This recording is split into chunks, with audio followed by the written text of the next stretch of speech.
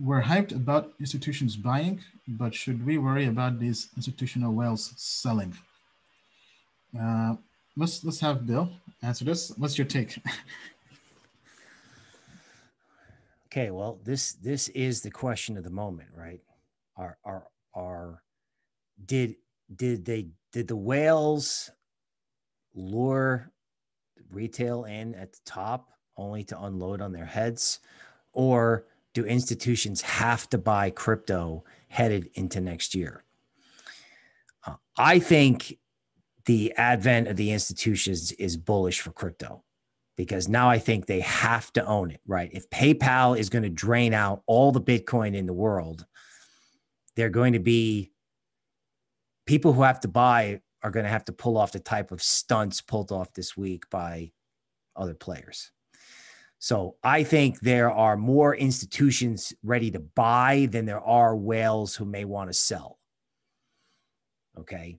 But let's just make sure the quantitative grades all line up with that view. So net, yes, I think it's bullish, but having 25% cash or stable coins ready to pounce on a turn or on a drop lower seems smart to me based on the new quant grades. All right. Thank you, Bill. Yeah, I mean, I agree as well. I think lots of people have been waiting for a pullback. I mean, this is it.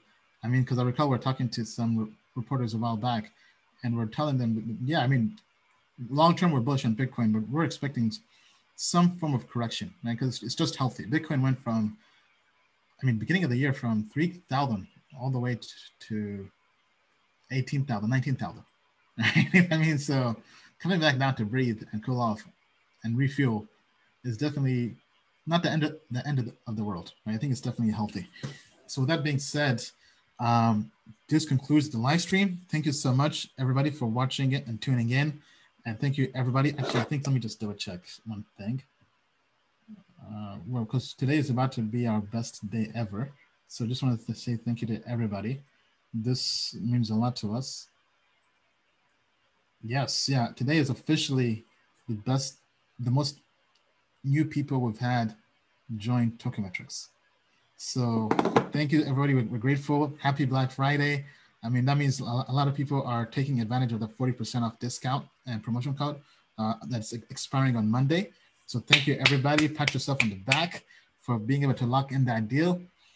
You basically bought the dip on Black Friday, but also be sure to share that deal with your friends, because the last thing we want is for them to see Bitcoin and crypto rally again, and for them not to have the research they need and not have that 40% discount code, because then they'll get angry at you.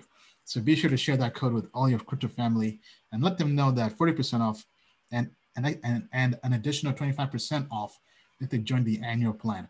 So a massive discount. So thank you to everybody who's joined. Happy Black Friday.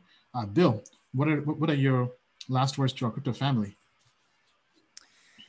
Friends, thanks for signing up and thanks for trusting us. I wake up every day and I get to my desk and I'm like, let's get to work, because there are people out there that need guidance. So we care about you and we care about your economic viability and making money in crypto. So stay with us and thank you.